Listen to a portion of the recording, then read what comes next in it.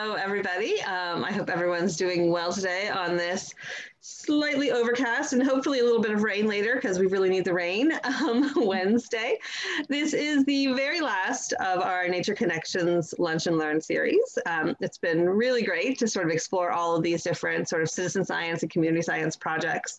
And I hope everyone's been inspired to do some fun things in their backyards and in their neighborhoods. I will tell you, if you attended our stream monitoring one a couple of weeks ago, and we actually had our training this past Saturday, we now have about 10 volunteers who are going to be doing stream monitoring on our property starting in June. So we're really excited about that. We had a fabulous day on Saturday learning about macroinvertebrates and identifying things and learning about the chemical testing. So we're very excited to be moving all of this forward. Today's project is super exciting. Heidi Shiver is going to do a great program for us all about fireflies and Firefly Watch because it's beginning to be that time of year. So, hopefully everyone will get outside in the evening as it's getting dark and marvel at the fireflies. We get a lot of them at my house and we absolutely love watching them. My daughter loves to go out and catch them and then watch them fly away. They're just a super cool animal, and I'm excited to learn a little bit more about them as well.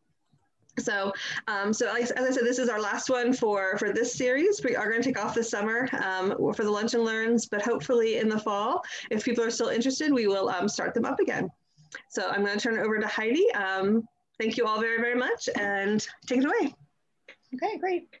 So let me go ahead and share my screen. I'll get my presentation up.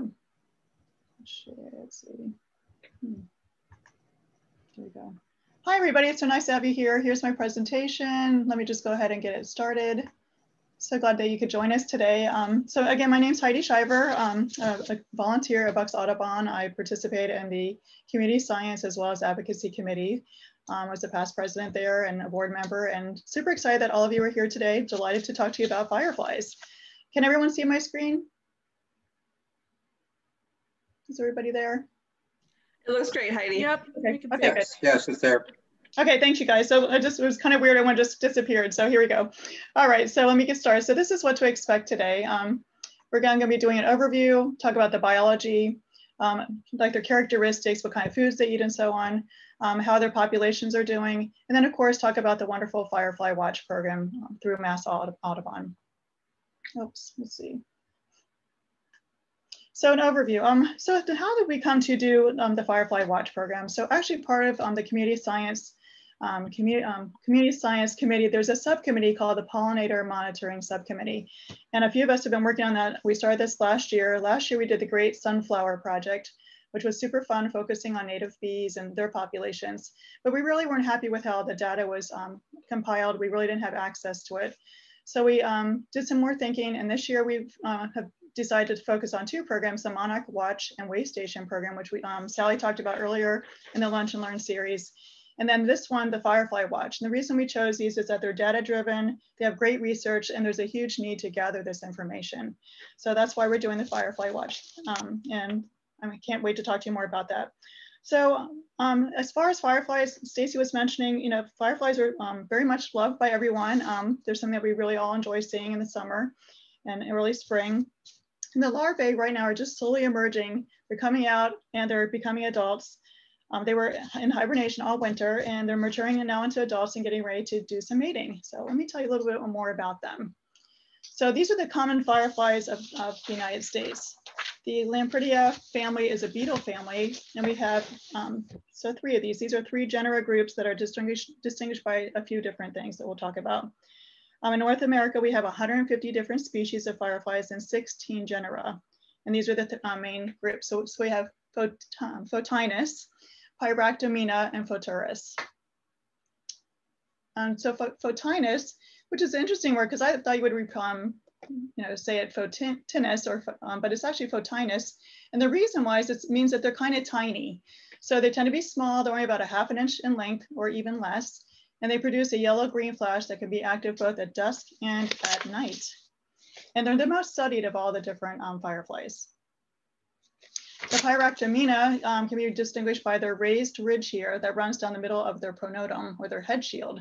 They're about the same size as the Photinus, but their flashes are amber instead of green, and they're mainly active at night.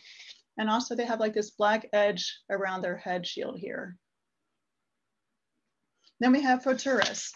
Photuris are very large. They're up to 1 inch long. They're active and have long, slender legs. They look hunched around their shoulders and often have a light stripe running down their elytra, which is their wing covers here.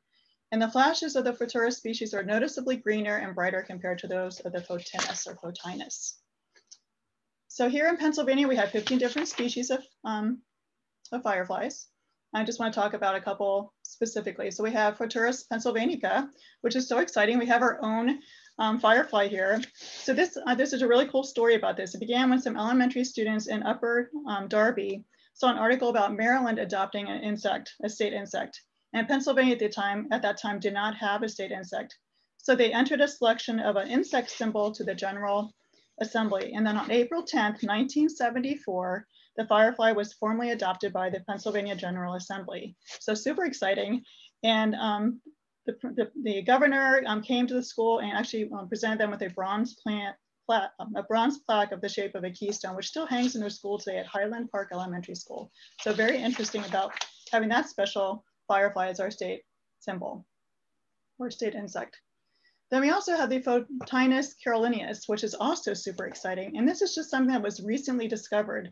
Another great story. So in 2011, a group of campers saw some fireflies flashing in unison at their campsite in Allegheny National Forest. They didn't really understand what was going on. So they contacted a firefly research group called the Firefly International Research and Education Team. And in June 2012, the year later, the team came out for 10 nights and they observed what they were seeing.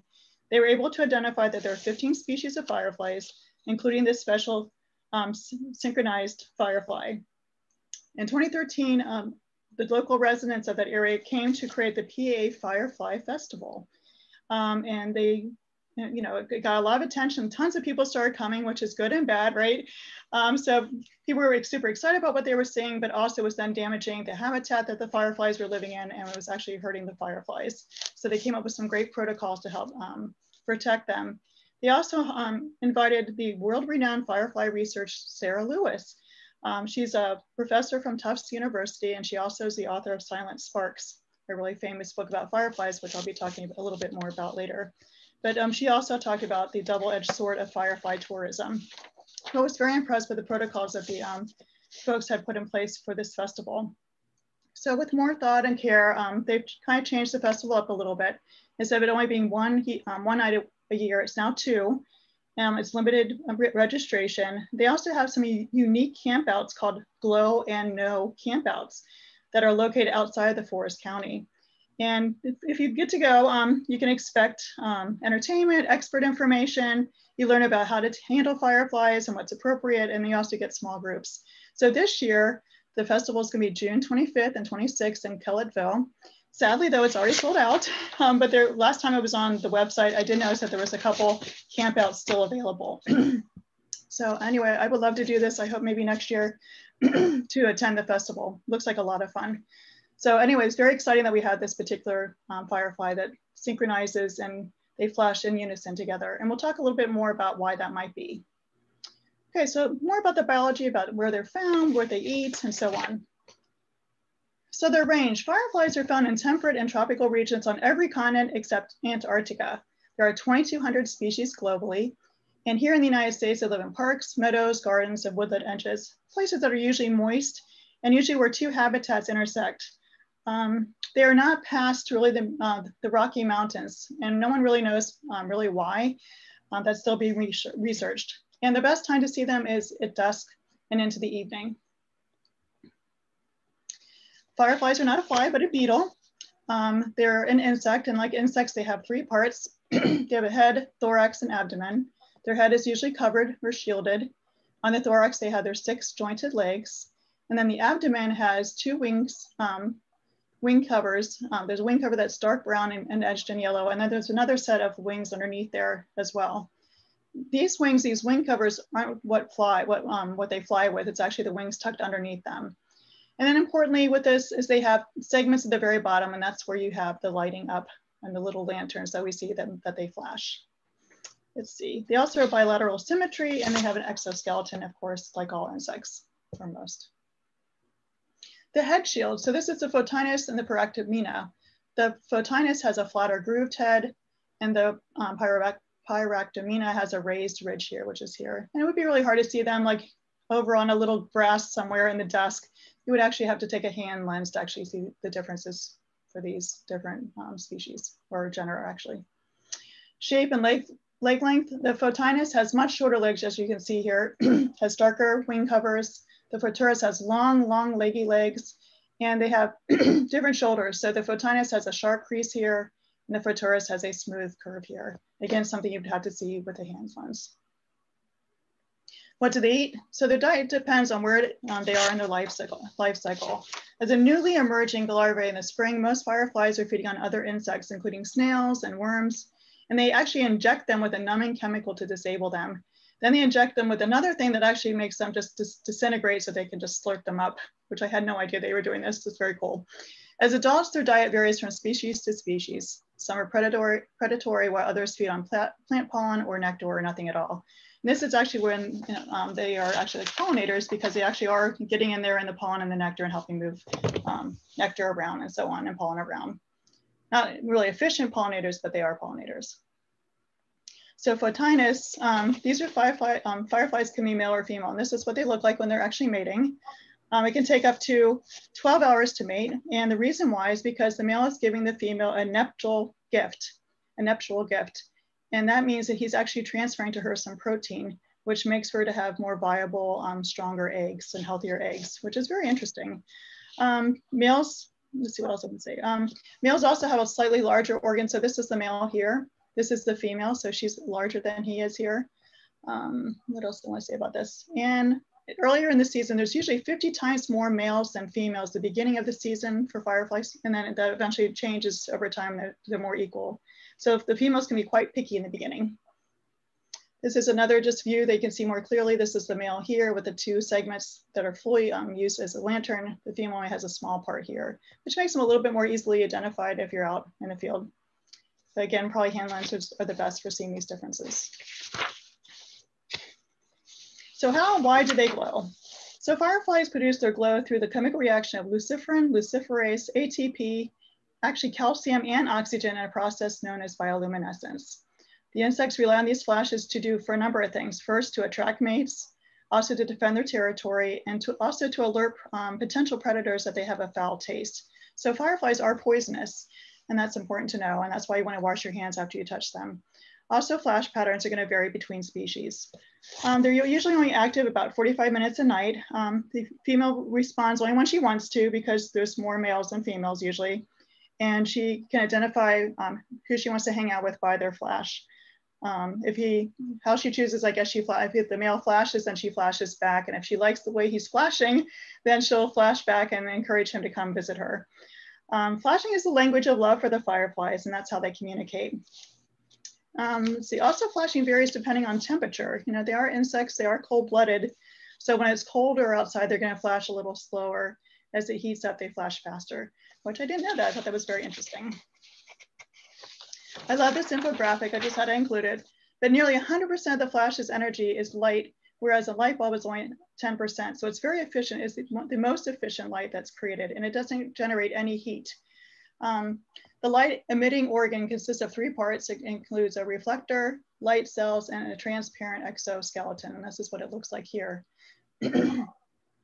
Also, I like this infographic because it does show some interesting flash patterns, and we'll talk a little bit more about them as I go on. But I just like the way it looked here, but this is the Photinus piralis. I think it's like the Big Dipper, and he makes a J. It's the most common firefly in North America that you'll be most likely to see as well. Okay, so after they mate, after they hook up, what happens next? So after a few days of mating, a female lays her fertilized eggs on or just below the surface of the ground. The eggs will hatch in 3 to 4 weeks, and the larvae will feed until the end of summer. Fireflies do hibernate over winter during the larval stage.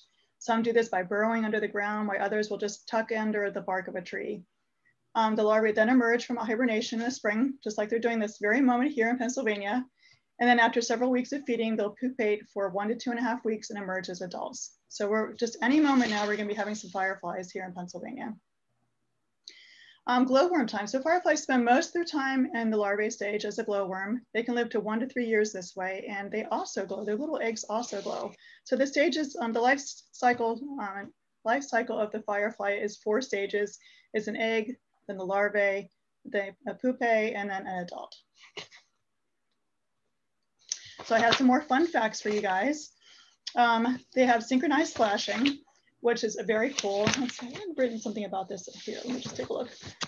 So they flash in unison together. The reason why they do this is it helps amplify their signal. So if there's anything else going on around it, they believe that the synchronized flashing helps them focus, helps the females focus on the males. And that's very interesting. This is not uncommon. This exists in other places as well, and other types of animals as well as synchronized flashing. So this is one really cool thing that they do. They also have different names, as you guys know. So we have folks that use the word lightning bug, other folks use fireflies. And this is also a very cool story about this. Let me tell you the story first. So back in 1949, the linguist Hans Karath found that firefly was particularly popular in large cities on the East Coast. Then later in the Dictionary of American Regional English, it found that lightning bug was the most common term used in the South and the Midwest, but not on the Pacific Coast. And New York City seems to be caught in the middle. According to this report, 86% of Manhattan residents use the term firefly, and 60% of people on Staten Island use the term lightning bug. So I just thought that was very interesting where that lies. You know, I do hear people using different terms. And then I found these are also common regional names, including firefly beetle, glowfly, moonbug, golden sparkler, fire devil, big dipper, and blinky. So I can't really see you guys for the chat, but Stacy, maybe you guys can let me know how many of you use the term lightning bug? Maybe you can put in the chat how many folks are using the word. So you use the word lightning bug, Jim? How about firefly? Anybody using firefly? I can't tell. I've used both. You use both? Mm-hmm. Any other responses? All right, let's move on. I just thought that was interesting. Applications and research. So chemicals from fireflies are used in medicine and research to study changes brought to cells by disease, ranging from cancer to muscular dystrophy. They can also be used to detect food spoilage and bacterial contamination.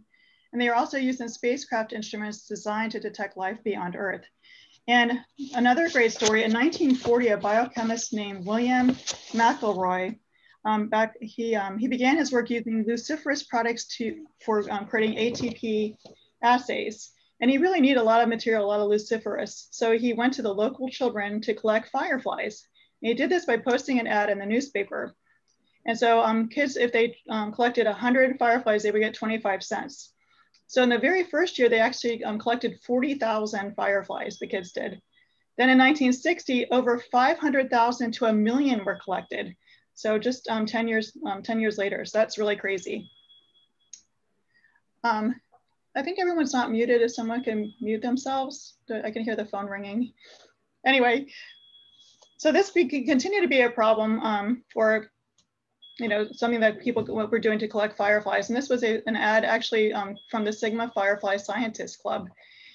This is in Missouri, and in the 1960s, they created this club to create a vast network of firefly collectors who harvested millions nationwide. And they offered, instead of 25 cents, 50 cents for every 100. So many church, scouting, and 4-H groups were participating. This went on until 1993, until Sarah Lewis, this famous researcher for fireflies, wrote an article in the Wall Street Journal bringing this to light, and finally there was some pressure to stop doing this. And it's not like this material wasn't available. So in 1978, scientists were able to actually manufacture luciferase in the laboratory without harming any fireflies. And that material has been readily available since 1985. And despite all this, there still is a small company in Tennessee who's still harvesting fireflies right now. They're harvesting over 40,000 a year. So anyway, just thought this was very interesting what's going on behind the scenes. Okay, another interesting fact is that they're predators, like I mentioned before. They're primarily carnivorous and will even eat other firefly species. And then there's mimicry, actually very aggressive mimicry. So it's very complicated out there. It's not just like these beautiful fireflies just flying around. There's a lot of intrigue going on. So sometimes and deliberately, a female signal will attract a different member of a different genus. And careless members from the genus Photinus, because they're little tiny ones, really suffer for this. So if a male responds and approaches a female from the Photurus, those larger fireflies, they're often killed and eaten by her. Okay, so what she does is she, the photourist can actually blink, give different blinking patterns depending on what she wants. So she can use a different blinking pattern to lure a photinus to her instead of her own genus, which is crazy. And the reason she does this is that by eating him, she can handle the poison from him. She has a mutation within, it has a mutation where she can handle the poison, actually uses that to her benefit. So she has this special steroid or poison in her system that allows her to become very unappetizing to jumping spiders who probably love to attack fireflies. And once the jumping spider tries to eat her, they're like, oh, yuck, this is awful, and stay away. So anyway, this is a very interesting behavior that this is going on, that the photourist is deliberately giving a different signal to attract a different genera or genus so that she can benefit by having this extra poison to protect her from spiders. It also gives her a longer life, which means more opportunities to reproduce. So anyway, very interesting, right? A lot of intrigue out there going on. They're also an environmental indicator, and they are in decline. And they're in decline because of lawn and agricultural chemicals, especially those weed and feed products that we all use. Sometimes the weed and feed have 2,4-D in them, which is very toxic to earthworms, beetles, and ladybugs. And being beetles, that's obviously very toxic to fireflies. Also, light pollution is a big problem. It drowns out their luminescence, which is their mating signals, and increases background noise for detecting courtship signals. And then habitat loss is another problem as well. And as you can see from this graph here, not the best one, but you can basically see that this is back in the 1950s. There's very little light pollution here in the United States. And then here at the very bottom, this is where we're headed. A lot of light pollution makes it very challenging for fireflies to find a mate. Okay. So how are they actually doing? So an organization called the International Union for Conservation of Nature, IUCN, creates a red list of threatened species each year. And they recently did a study of fireflies. And this is what they found. This is the graph that shows what their findings were. So interestingly, most of the graph is 55% of it shows that they're data deficient. They really don't have much information about fireflies.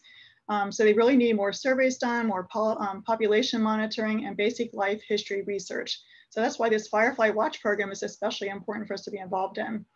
The other ones, these are 33% are in least concern, which is a good sign that fireflies are, some of them are doing okay.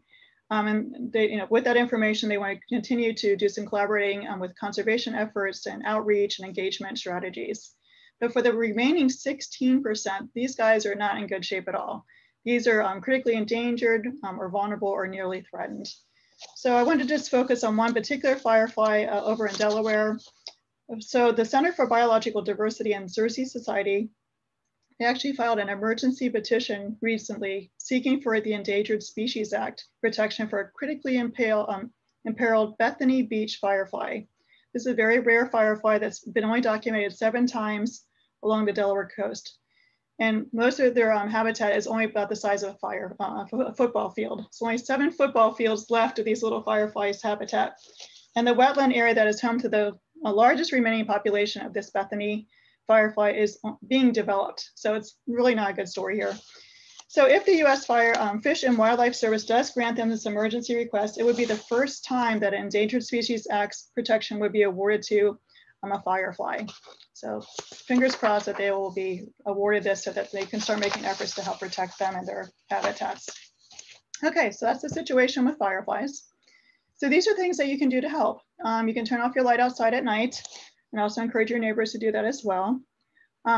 Let logs and litter accumulate. The females like to lay their eggs in this kind of environment. They like logs and litter. You want to create some water features in your landscape. That can just include a bird bath even, that would be helpful. A pond would be even better. Avoid using pesticides, especially lawn chemicals, like I mentioned, the weed and feed. Use natural fertilizers like compost. Don't overmow your lawn. And if you do mow your lawn, keep it a little higher. Don't make it really short, keep it a little higher so they have some space to get up onto the leaf blades so they can communicate with each other. Also plant native trees and plants. They especially like white pines. They love to be in the white pines. They get high up in the tree so they can communicate as well. And then of course, participating in Firefly Watch. That's also a really good thing to do. And we're going to talk more about how to do that. So this is a Firefly Watch community science program. This program began in 2008 and attracts more than 1,000 people in 50 states, including Pennsylvania, and in all 6 Canadian provinces. So it's a really program that's doing really well. That hasn't been around that long. So if you do a Google search on Firefly Watch, this is the page that will come up, and it has lots and lots of information. Some of the information that I'm providing here on the slides here is actually from them directly. Here in the column here to the left, if you click, sorry about that, it has the Firefly Watch. It tells you how to participate, submit observations, gives you some answers to questions you might have, talks about the different researchers and so on. So how to join and participate? You first want to identify a firefly habitat to study. It can be your backyard. If you don't have a great backyard that would be good for fireflies, you can always come to Bucks Audubon. Bucks Audubon has beautiful meadows, great place to find fireflies. We have thousands of fireflies at Bucks Audubon. Then you want to go register online at the Firefly Watch website. And then you're going to describe the habitat online. In your chosen habitat, you're going to note the date, time, and weather data. And then for 3 to 10-second intervals, count the number of flashes seen. When you have all that information, then you go to the Firefly Watch program and put this in. And I'm going to show you how to do this. So this is what it looks like. Let me get my little sheet out here so I can see it better. So basically it starts on the left. You want to put the date in first, and then here there's the habitat type. You can just click on one of these. It could be either open field, mowed lawn, wetlands, forest, pavement, or other. Then for habitat mowing, has it been mowed recently? You would either answer yes or no or not sure. Temperature, it's important to mention the temperature because that'll affect how quickly or slowly they're flashing. Precipitation, is it foggy, light rain, heavy rain, or none at all? Wind, you'll mention it, the wind, cloud cover, and then artificial light source is important. That kind of goes up here to the second page up here. That includes visible within the habitat, near the habitat, or visible but far from the habitat. So that's important to note as well. Then you want to include your observation start time. And then you're going to do these 3 10-second observations. So you don't really have to have any super knowledge about all the things that I talked about today. It's just very basic things. You're going to be counting the number of flashing fireflies. So in the first 10-second period, how many fireflies did you see? Did you see none, 1 to 5, 6 to 10, 11 to 25, or more than 25? Then you're going to do it a second time and then a third time, doing a 10-second interval, and jot all that information down here. Then the next question is number of flashing patterns. Different fireflies make different flash patterns. Approximately how many different flashing patterns did you see? So maybe none, hopefully some, 1 or 2, more than 2, or not sure. Now, what was the most common flash pattern observed? Was it single, double, triple, other, or not known? And we're going to talk a little bit more about that next so you know what that means. So the form is very simple to fill in. It's very easy, very quick, only takes a couple minutes to do this. And these are the flash patterns. This is provided on their site as well. So here's the J guy that I mentioned before, but this is with 10 seconds at the top here. So the first couple are single patterns. So you have one at 0 seconds, and then at 5 seconds, you have another flash. Here's another single flash, 0, and then 3, and then 6, and then 10. So there's intermittent. That would be considered a single flash. And then a double flash is like every 2 seconds you see a flash, and they're more closely together when they flash, especially as you see here with the photonus consanguine. This is closer together. Oops, sorry. And then the very bottom, I can't quite see that because you guys are there. This is, it's right, every single second you see a flash, that would be considered a multiple flash. Does that make sense, I hope? Let me go to another one. Here's another chart as well. And these are also all found on the website as well. So if this is too much information for me and too quickly, you can go onto the website and really carefully study this. But here's another chart that shows the male flash pattern and then the female response. So these are the singles up here. Here's a single male, and here's a single female response. She has very minimal response and a very short, and I guess the length of the little mark there shows how long the light, how long the flash lasts. So this one here, the Paralis, has a very long flash. And again, hers is kind of short. So these are all considered single. These are down here, the multiple ones. Okay. Okay, so also on this site, on their Firefly reports, this is a really fun map to check out. There's a little toggle switch at the top. So I went to July 13, 2020 last year, and this is what you would have seen on the map. These are all the folks that are involved in the program, and this is the reports that they're providing and showing where the density of fireflies are being seen at that point for the participants in the program. Because obviously there's lots more fireflies going on, but these are the folks involved in the program. Then there's also Firefly Scene Map. So once you register in the program, you'll be one of these little blobs too. And you can click on them, and I clicked on location 1340, which is nearby. This was on May 7th in 2020. And so according to the legend, there was 2 little fireflies would be equal 6 to 10 fireflies were seen in the average of 3 counts submitted during that observation period. So here's a little legend down here. 1 firefly means 1 to 5 fireflies were seen. 2 firefly means 6 to 10. 3 means 11 to 25 fireflies were seen. And then if you have 4, it means then more than 25 fireflies were seen. So anyway, it's a lot of fun. It's a fun map to play with. You can see who other folks that are involved in the program, and it's a great way to get involved. All right, as far as catching fireflies, everyone loves catching fireflies. I sure did as a kid. The best way to do that is first, to avoid harming the firefly, you want to use a little net, like a very soft, fine mesh net if you can. Once you catch the firefly, then gently place it in the jar containing a moist paper towel for humidity. Make sure you put some holes in the top so they have some air coming in. After you've gotten a really good look at them, you want to make sure that you release the firefly where you found them, and try to do like within an hour or so. You don't want to keep them overnight, really. That's not really great for them. They have such a short time to mate. It's only 1 to 2 weeks they have to mate. So you want to get them back out there in the game so they can find somebody. So just take a moment to look at them. If you handle the fireflies, make sure you don't have any insect repellent on your hands, of course, right? And then wash your hands afterwards when you're done, because they are poisonous. Okay, and also don't use a flashlight when you're out there, because that would be really confusing to them if you have a flashlight walking around with them. They'll think you're another firefly. As far as the information, if you'd like to look and learn more, Silent Sparks is a wonderful book. Let's see where to put it.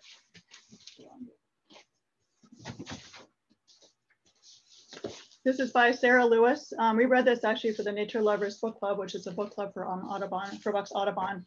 And Sarah Lewis is actually one of the researchers that's involved with this program. She's at Tufts University, and she's taking this information that we're providing and using that to learn more about the fireflies. So I really highly recommend this book.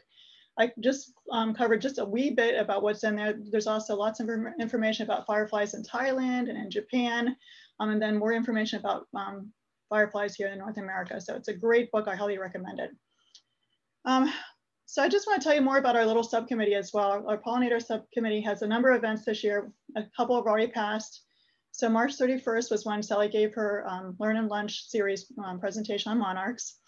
I'm doing mine today on the 26th. So these are the next things that are coming up. July 8th, we have a monarch migration trip virtual presentation. Barbara was really fortunate and she got to go to Mexico and see the monarchs actually hibernating down there. So she's going to be telling us about her exciting trip. Then on July 22nd and 24th, at Bucks Audubon, we're doing a butterfly count virtual presentation and on-site count with Diane Smith, which is super exciting. This is also very important data that's collected and sent to researchers as well.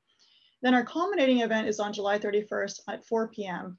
We're actually having a movie showing, a virtual movie showing of a documentary called Beauty on the Wing. We actually have the filmmaker present. She's a documentary filmmaker. She will be there explaining to us about her film and how it came to be, then showing it to us, and then afterwards doing a question and answer period. So super excited about that. Hope you can join us. These are the references and resources that I use. There are actually many more. So if anyone has any specific questions, be sure to reach out to me or Bucks Audubon. So thank you so much for my being here and listening to my presentation. I hope you'll consider joining our community science program or the other wonderful committees we have at Bucks Audubon. Also consider becoming a member of Bucks Audubon. And I'd love to have you at the Nature Lovers Book Club. We meet on the fourth Thursday of every month at 6:15. Obviously with COVID, we've been meeting virtually, which has been lots of fun. We've actually had folks from California and Michigan joining in. So that's been a lot of fun, but I'm hoping probably this summer sometime we'll start meeting together again at the bookstore in Doylestown. So anyway, thank you again. Let me know if you have any questions. Let me just escape here real quick. And I can see you all better. If you have any questions, just let me know. That was great, Heidi. Thank you. Thank you. You guys can drop questions in the chat, or we're a small group, and if you just want to unmute and ask, you can do that as well. Lots and lots of great, cool things. Aren't they amazing? It's so cool. Does anyone else have any questions? Can you put a link of the Firefly website in chat? Okay, great. Thanks for doing that, Stacy. I appreciate that. No problem. Well, it's been wonderful doing this. So I'm glad to be a part of this. Thank you so much, Stacy, for hosting this and organizing this for the Lunch and Learn series. It's been a lot of fun being part of this. And there are just so many wonderful community science programs out there that people can be involved in. This is one of many. There's like easily 100 programs. So I hope folks will get involved. Absolutely. Now that we, get out in your backyard and see what's there, and and then share what you're learning. It's amazing the amazing people you can find when you get involved with these community science projects as well. Absolutely. People who are very interested in the same things you are. So it's always fun that way. Definitely. Thank you, Heidi, very much. That was very interesting. Oh, thanks, Jim. Great to see you. Thanks for coming today. I appreciate it. Oh, sure. And Stacy, thank you for the whole program. It's just been wonderful. You're very welcome. It's been a lot of fun. Good. Good. Yes. Alrighty. Let's see. Do animals use the light at night? What do you mean by that? They're using the light to communicate. They're communicating and also drawing a mate so they can mate. They only have 2 weeks to mate, so they're using their light for that purpose, if that's what you mean. But they're one of the only animals that I can think of that use light at night, besides maybe animals in the ocean. That's the only other ones that I can think of that use bioluminescence. Anyone else know more? Maybe Diane knows more than I do about that. So yes, other animals, some other bioluminescence. Yes, yeah. Bioluminescence. Yeah, there's a lot more in I think a lot more sea creatures than terrestrial. Right, that's that. Absolutely. But there are. I was wondering. Yeah, go ahead. Yeah, I was wondering. I'm a member of Mass Audubon, and I just see this. The Firefly. It looks like they've got they have the spreadsheet or the worksheet. Does Bucks do quite a bit with Mass Audubon? That group in particular, or no? No, collaborative. This is my first experience working with Mass Audubon. Stacy, do you have any other knowledge of working with Mass Audubon? I don't believe so. There's so many different wonderful Audubon organizations everywhere. We do work closely with our regional Audubon, which is Audubon Mid-Atlantic, as well as a lot of our other local chapters for both programming and a lot of our advocacy work we do in conjunction with the other Audubon groups. But I don't think we've done a lot with Mass Audubon in the past. But Mass Audubon's done a great job with this program. This is a fabulous program. Again, we chose it because it's research driven. We realize that the information that's being gathered is being used for a worthy purpose, and some really outstanding researchers that are involved with this. I mean, Sarah Lewis is amazing with the work that she's done. So we're really excited to contribute and support and amplify this message. Great. All righty. Well, thank you all so much for coming. For many of you who attended all of our Lunch and Learn, so thank you. Those of you who are new this week, we appreciate it as well. If you are looking, if you're missing it over the summer, remember all of these are recorded and available on Bucks Audubon's YouTube page, which you can access from our website. And you can rewatch all of these or any that you missed, and just learn something new every day. Thank you all. Don't forget, the property looks beautiful right now. Come on out, take a walk, take a bird watch, whatever you feel like doing, but get outside and enjoy this beautiful weather. Thank you all so much, and I will hopefully see everyone soon. Great. Thanks, you guys. Take care. Thank you. Thanks again. Bye-bye.